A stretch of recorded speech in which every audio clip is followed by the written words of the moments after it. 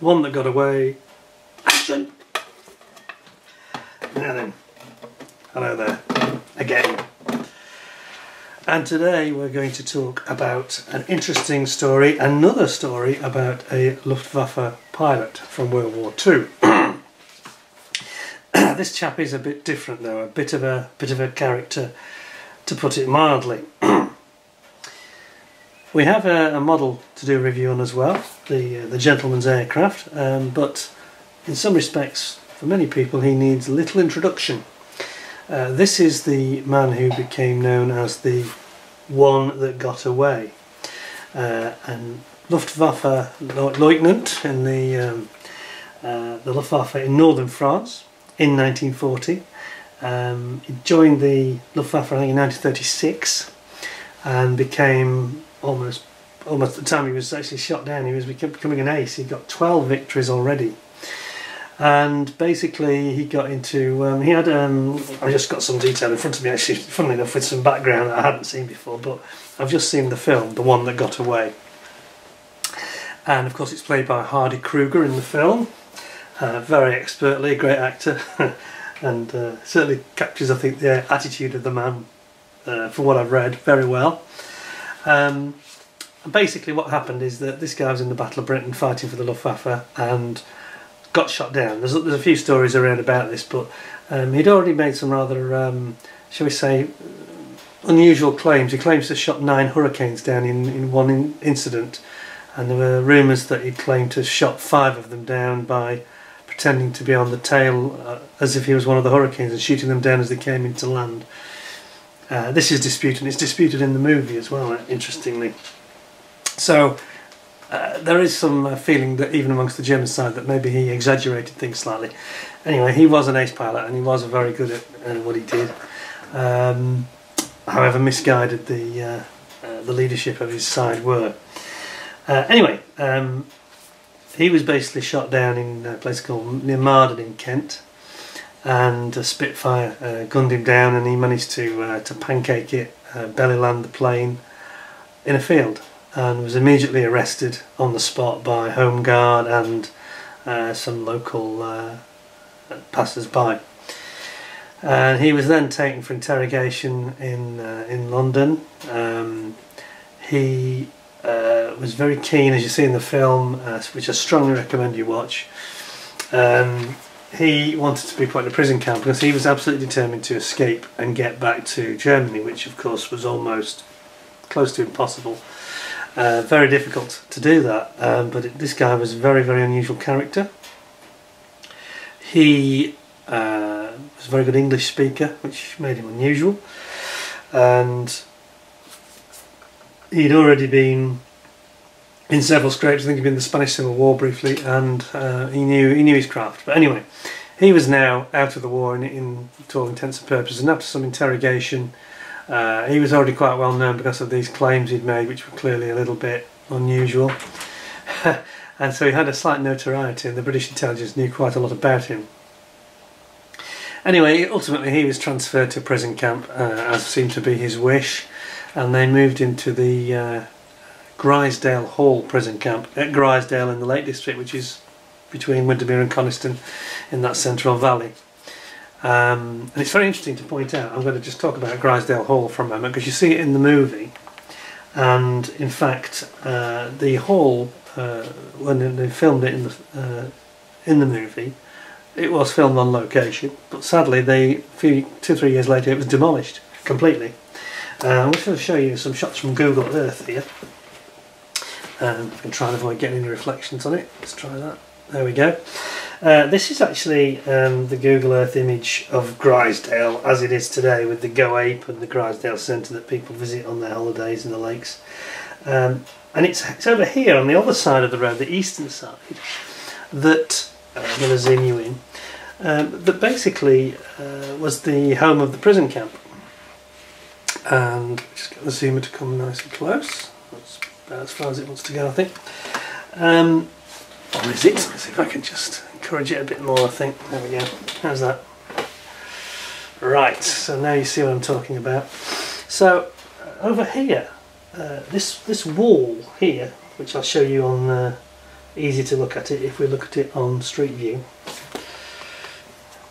like so.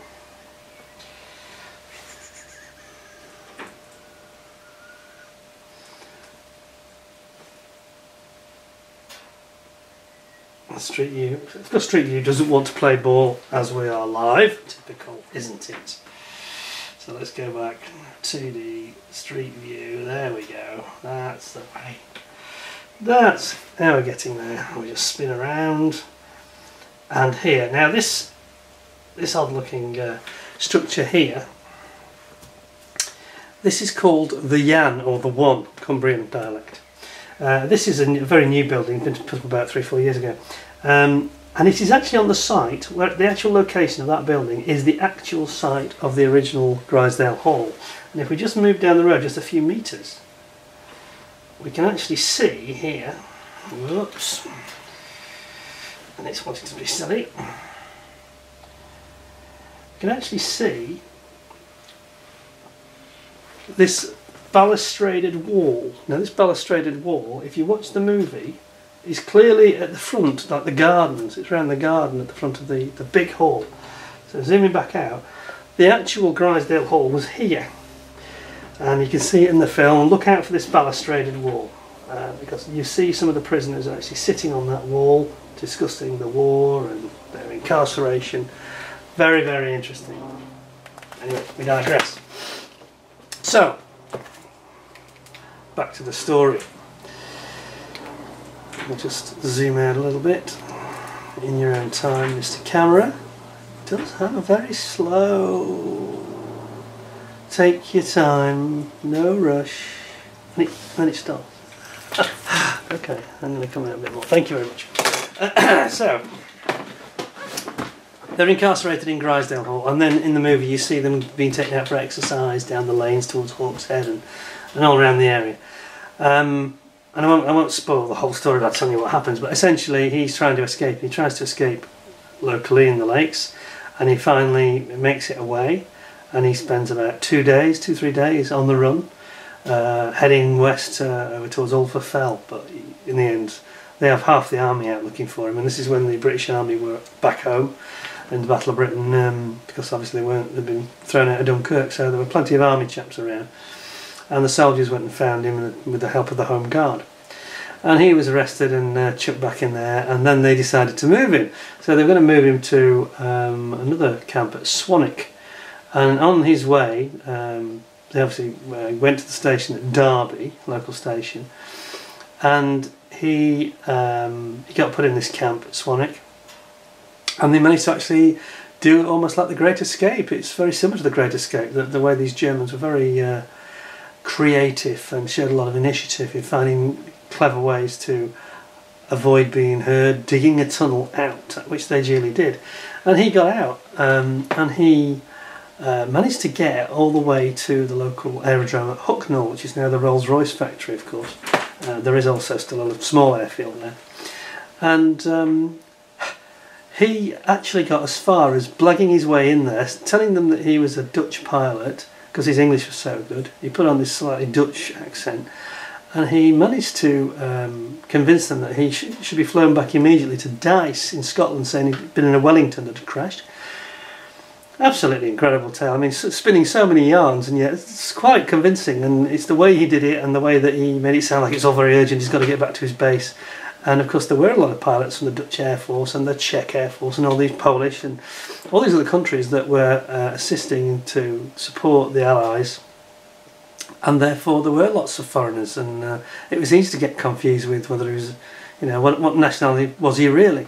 Anyway, long story short, the station commander was perhaps, in the film, I've got to say this, well, I'll talk about the overall impression of the film in a moment before we come to the model. But in the film, it comes across as though the British sort of security people were a bit slow, and I think it's perhaps exaggerated a little bit. But anyway, they weren't too slow. They finally did some checks and made some phone calls and realised that there was no such guy, and there was no such secret mission that he was on, and he hadn't crashed to Wellington. There was no reports of a crash, etc. And they realised that something. Well, in the meantime, he jumped through the toilet window and legged it across the airfield to a hurricane that was waiting. And he insisted that they start it up when he was supposed to be doing a test flight. And again, he gets thwarted slightly, and he has to go and do some paperwork, and they insist he fills in this visitor's book for anybody that's taking one of these flights. And he gets actually into the cockpit behind the controls of the aircraft, and he's seconds away from starting it up. And then the station commander comes and with a revolver and points the revolver at his head and says, "Get out!" And he's captured again. And anyway, I won't tell you the rest of the story because it would kind of spoil it. But of course, in the end, he does get away, and he gets away via Canada. And he gets into the United States, and people forget, of course, that the United States was not in the war and was neutral at this time. So this is late 1940. And he manages to cross from Canada into the USA, having jumped out of a train window. And then finally makes all his way down right to the bottom of South America, and then goes via Spain and gets back to Germany. And it's an absolutely incredible story. Anyway, I recommend you watch the film, or read the book. The one that got away is actually a book and made into a film. I've got the Daily Mail one here, but you can actually get it on YouTube. You can watch it straight after you watch this. I will leave you a link underneath, and you can enjoy the film straight away. And actually, the quality of that one that's on YouTube is really excellent. So if anything, it's better than the DVD, so you'd enjoy that. Anyway, moving on. The other part of the video isn't just to talk about Von Werra, but it's to talk about the model that Airfix released about this, because it's Battle of Britain anniversary year. So we thought that we would have a little bit of a celebration and maybe have a little talk about some Battle of Britain memorabilia and interesting things. So I'll get my very, very slow focus to come in and zoom in for you. And this is Von Werra being shot down in Marden in Kent by the Spitfires. And it's quite an interesting bit of data at the top. Just have a read of this. You can see it says, there we go, on the 5th of September 1940, I've zoomed it too much now, haven't I? 5th of September 1940, Von Werra his Messerschmitt is crash landed in a field in Kent, is damaged by Spitfires, and famously became the only German prisoner of war of World War II to escape back to Germany and continue fighting. Now I read that actually that's not strictly true. There was one other German U-boat officer that I think escaped by jumping on a Spanish boat. But anyway, we won't get into that here. We won't get into that here. So, if you would indulge me, I will now give you a review of the Airfix Von Werra Messerschmitt 109E E3/E4, and it's in the Von Werra colours. So, what I think we'll do, enough of me yapping away, we'll go straight into zooming in, and I'll get into the box and you can have a good old look at this. So I'll cut myself out of this a little bit, I think, and we will have a nice look at this. Now, first thing to say is the box art is superb, as is a lot of modern Airfix. Really, really nice. It gives you 3 options as well. We've got who we got it for. We can have a choice of Von Werra, obviously, the famous escapee. Then we've also got Joseph Prips Priller. Now, Prips Priller is also a famous car. He's the second of these, the one with the yellow nose here. Priller was the guy that was featured in the film The Longest Day, who is the only German plane on D-Day to sort of strafe. It's not strictly true, but he was certainly the one that was well known to be strafing the British and the Canadians on the beaches. The eastern end of the invasion beach landings, and he was another bit of a character, and they sort of have him as almost like a comedic character in the Longest Day movie. And then also there's a Yugoslav option as well, which is based in Belgrade. So let's have a look at the kit. Now I have actually opened this just to have a quick check on it, so you will note that the bags have been opened. Let's have a look at what we've got. So, let's have a little look now.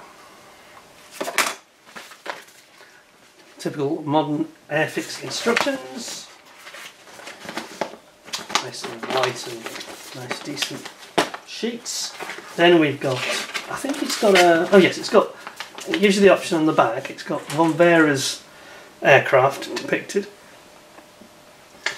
And then there's a second sheet with the other 2 options. So we've got this Yugoslav Belgrade based aircraft I mentioned earlier, or Prips Priller, the comedian in The Longest Day, who there's lost 2 Messerschmitts, but obviously this is in 1940, so this is actually in France. So he was obviously, he sounds like he lasted most of the war. I don't know, Pips is, maybe we'll do a programme on Pips Priller. Pips, I keep calling Prips, I get this wrong. Pips Priller, that's it.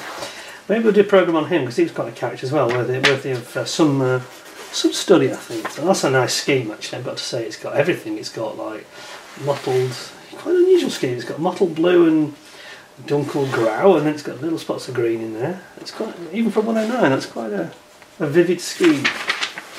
Anyway, then we've got the decals. Now this is where we hit the first problem with this kit, I think, and it's not just this one. In fairness, this is a thing that Airfix have been doing for a little while now, which I think is quite annoying.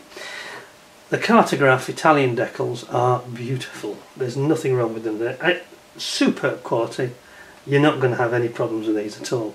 But the one problem you will have is that Airfix seem to have insisted on removing the swastikas. Now, this is controversial, I know. Nobody wants to be bigging up or paying any sort of homage to the Nazi regime. I'm sure that that's a very widely held sentiment wherever you go. But that doesn't mean that you can supposedly, produce scale models of a historic event and then actually airbrush history, which is what they're doing. They do this a lot. Now, there are countries where it's illegal to show the swastika, which I've got my own views on, we won't get into that. But I respect that, and I'm sure most people do. But that doesn't mean that you shouldn't have the aircraft depicted as it was actually appearing on the day in 1940 and throughout the war. Now, it's a tricky one, isn't it? Because yes, people don't want to be offended and all the rest of it, but you can't revise history and delete things just because they're not acceptable, considered evil and all the rest of it, which may all be true, but it's still a reality. And I don't like this idea that people airbrush things out because it's no longer considered acceptable. That is literally revising history, and it's not nice, and I think it's totally false. There is a way around this. There's 2 ways around it, 2 options. Either you have a UK market version which has the original ones on, and other countries too, like maybe the USA, where there's not this such strong feeling about it. Or better still, do what Tamiya do. I mean, they did it with the 109G6 that I just built a few weeks ago. They have a swastika, but it's split into parts so that it doesn't appear as a swastika until you make it a swastika, which is your choice. So there's nobody going to get offended by that, and it isn't shown on the box art. Again, I don't really agree with that, but I respect it. But there has to be a sort of a compromise where you can actually build the kit to look as the actual authentic aircraft looked.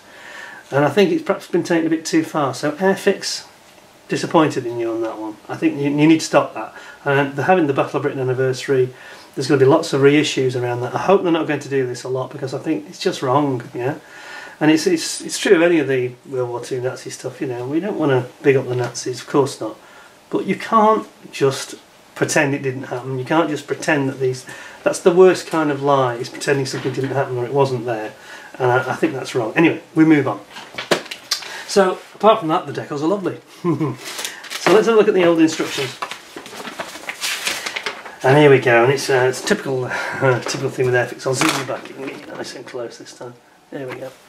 So we've got the typical recent style from Airfix. So we've got some nice detail, actually. Good interior, the look of it. Plenty of detail. You've got the trim wheels and gun sights, stick.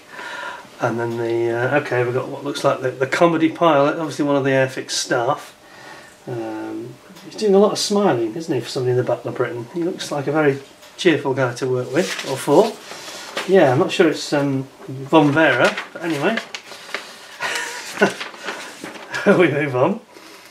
Then we've got the propeller, and we've got some of the details like the oxygen canister in the cockpit, breathing apparatus, and it's got a bit of a detailed engine as well. Now, I'm not sure about this, if I'm honest, because this is not going to compete with the sort of Tamiya quality or Edward that we're used to recently, and it's not got anything else to actually enhance that detail. I'm not sure what the point of having that is, because it's not proper detail, it's just a nod. I think it'd be better if it wasn't there, or they went the whole hog, or did some, you know, some option.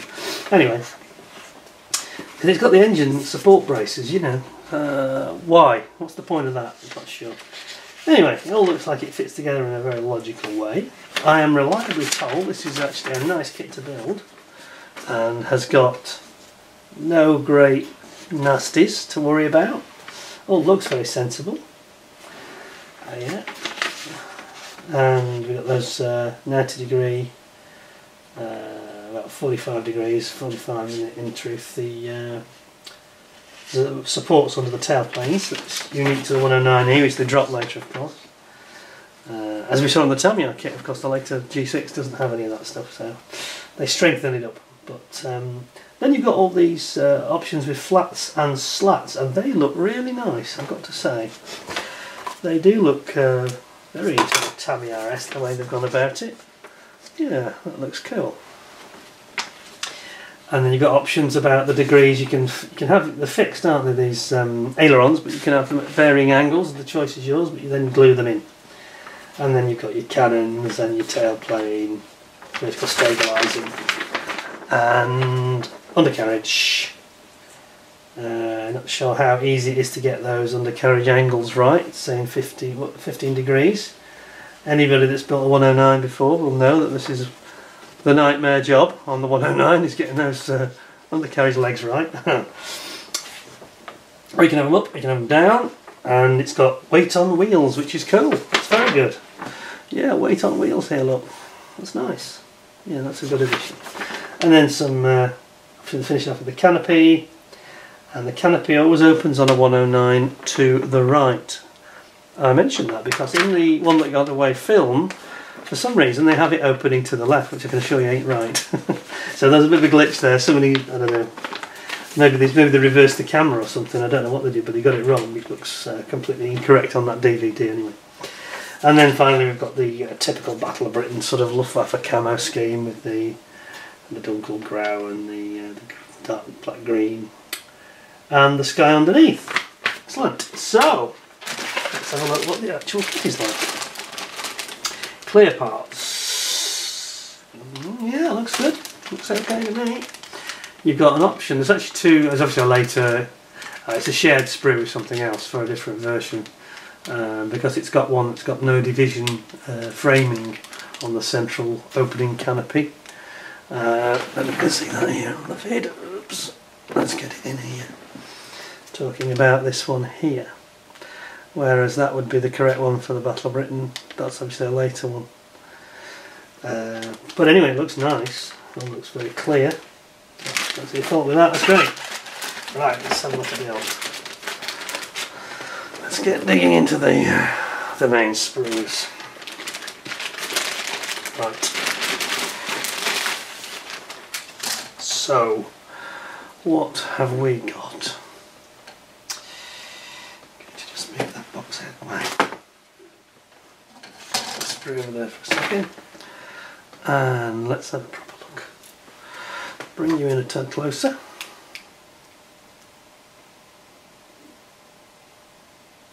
Okay. Wow, nice engine cover.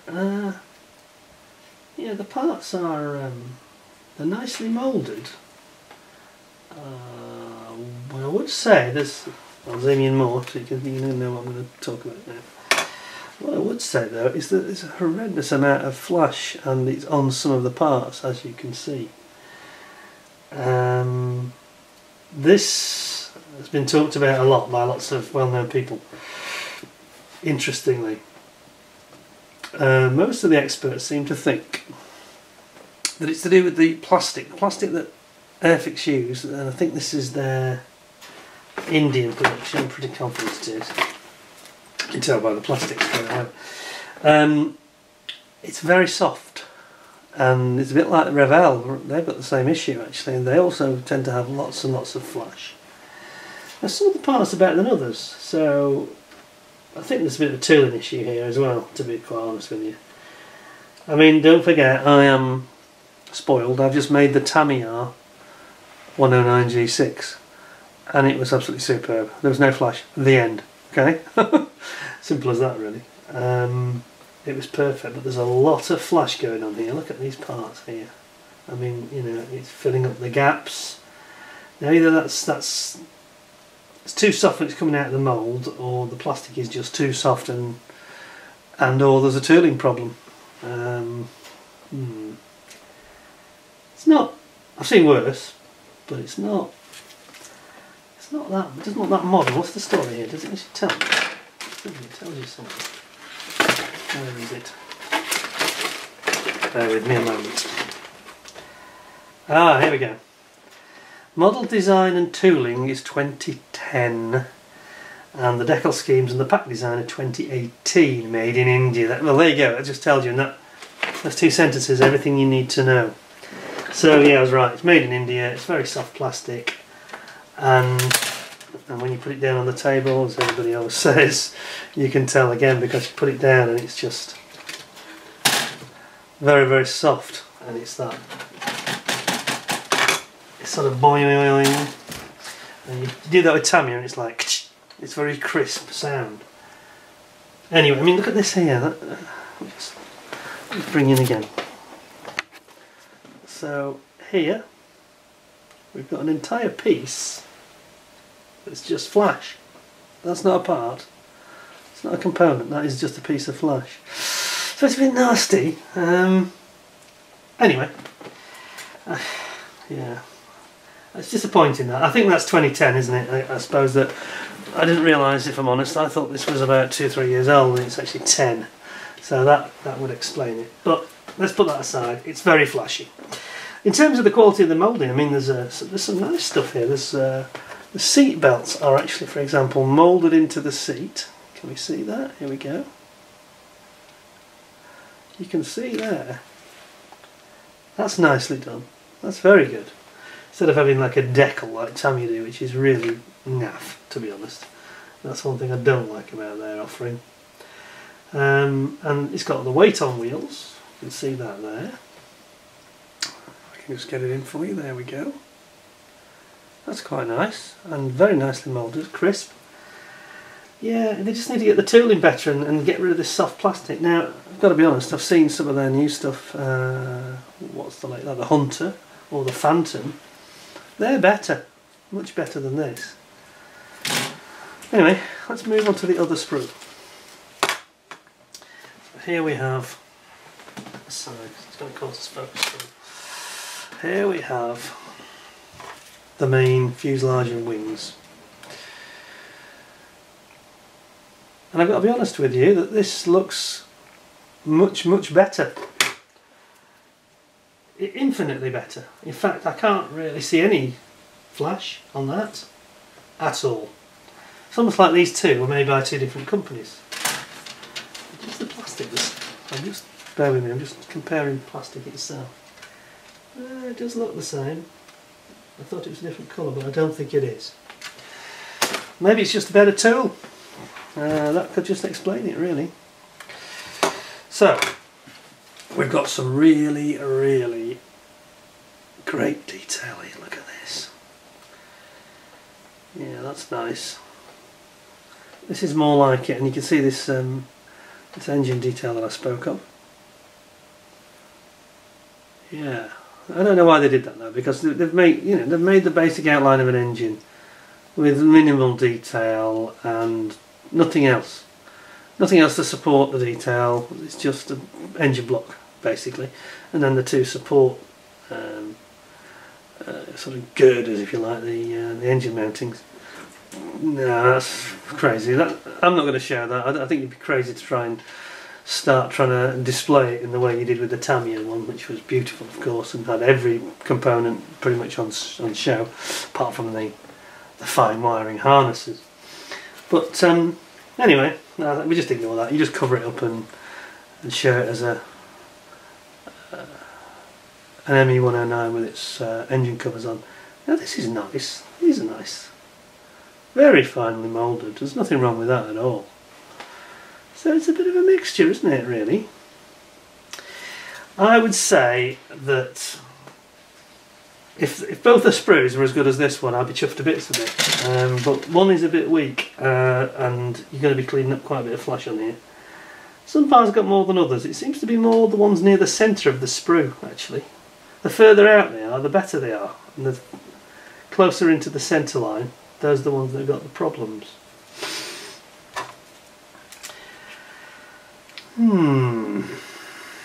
Well, there we go. So there's not a lot to it, obviously, in terms of components.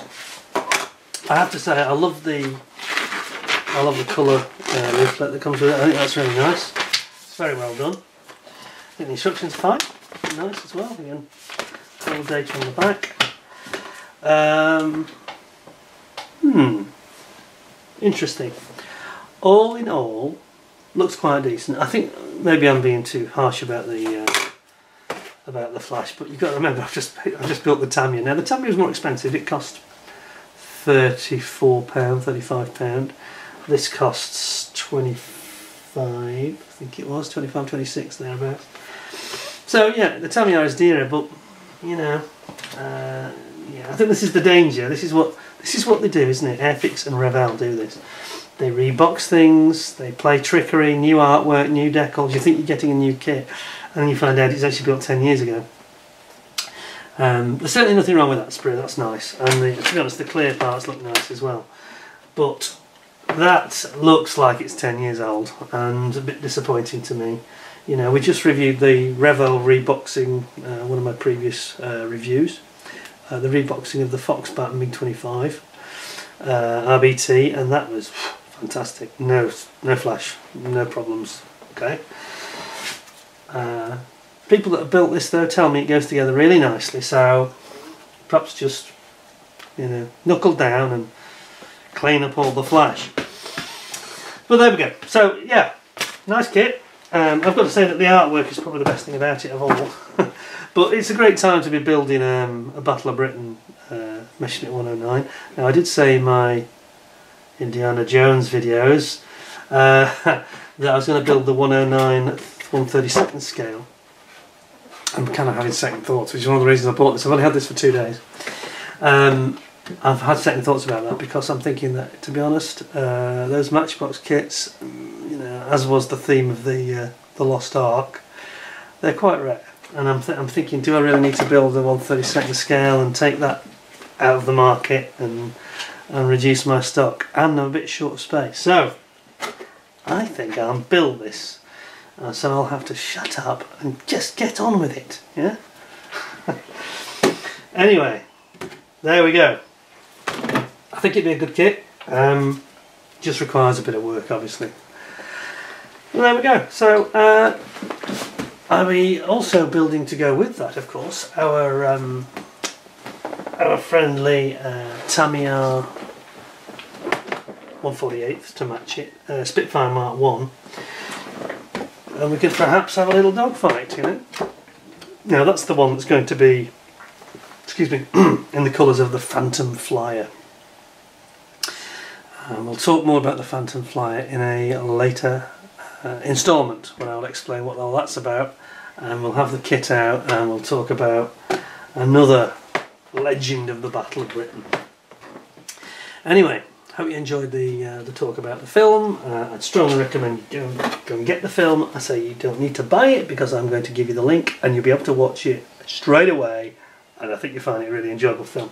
It's about 1 hour and 46 minutes long, so it's not too long, and it's a remarkable story. I mean, I will just say this about the movie in summary. Hardy Kruger plays Von Werra, and it kind of grates, certainly did with me, it grated a little bit. You think, what a cocky, annoying, arrogant, just shoot him, you know. It was the war. But actually, as the film wears on, you become more and more sympathetic to him because he's just so brave, and he doesn't use any violence to try and get out. He's very cunning and clever, and it reminds you of The Great Escape more and more. And I've never seen the film before, I knew of it, but it came across to me very much like The Great Escape, and I quite admired him. At the end I thought, you know, he was absolutely hell-bent on getting back, and sadly it doesn't have a very happy ending. I won't spoil it, but it has a happy ending in the movie, but the footnote is a bit of a sad one. So very interesting character, and in his own way very heroic, figure, like our own guys were, as you saw in the Great Escape. So it just goes to show that how much you can get through in life with sheer determination and cunning and guile and cleverness. Anyway, there we go. Have a watch of the film. Hope you enjoyed the review of the kit. I'll get that built hopefully later in the summer. At some point we'll have some completed video footage of the Spitfire and the Messerschmitt together, and we'll talk about the Phantom Flyer, and we've got some other ones coming up, great videos coming very soon. I hope you'll tune in for those. We've got a motor racing related one about Le Mans. It's the 50th anniversary of Porsche winning Le Mans, and Steve McQueen making the Le Mans movie, so that should be quite enjoyable, and some insight for you. Because I'm building the Porsche 917 kit to go with it, so we'll have that as well later. So tune in for all those, still to come later in the summer, and in the meantime, stay safe, wash your hands, try and keep your distance from everybody. Hope you're going to be healthy and safe, and I hope to see you all very, very soon. Thanks a lot, and take care for now. Bye bye.